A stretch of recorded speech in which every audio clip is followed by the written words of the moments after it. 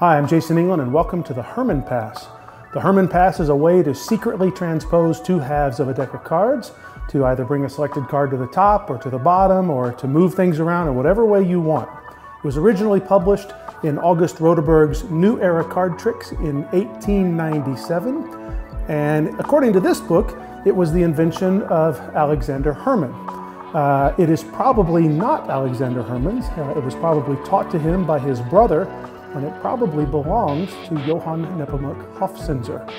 We believe it's Hofzinser's move for a variety of reasons that I won't necessarily get into, but it's a terrific move no matter who invented it. There's a lot of things you can do with it.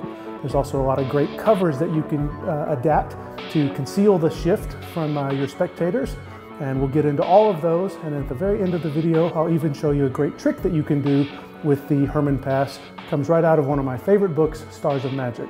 So with that in mind, let's take a look right now at the Herrmann Pass.